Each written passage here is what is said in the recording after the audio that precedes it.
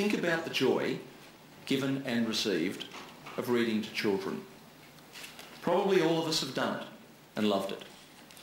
For people who are blind or have low vision, like me though, there was often a little complaint.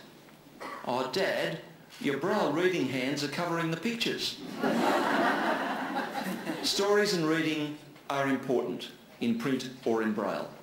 That's why this presentation of Are We There Yet?, Alison Lester's book, is part of the celebration today.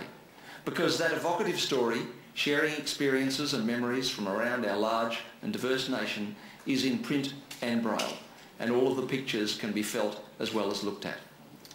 Reading is a critical function for all of us, with or without disability. And to be a truly inclusive society, we must include the reading needs of everyone. That's why I'm proud to be presenting you, Prime Minister, with this book in braille today.